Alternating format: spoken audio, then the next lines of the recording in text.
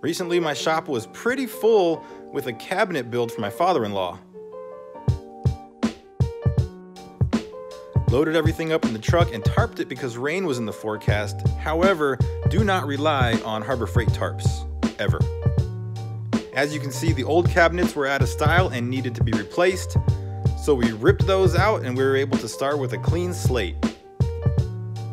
We got everything installed in an afternoon and they look awesome. All kinds of storage, lots of drawers. And these upper cabinets just seem to be like a mile long. So much storage, and they're deeper than the original. A few more drawers over on this end. I also built a spot specifically to store the generator, and it's got a nice wide drawer above that. We also mounted some LED lighting underneath, 12 feet to be exact. And these cabinets are ready for organization.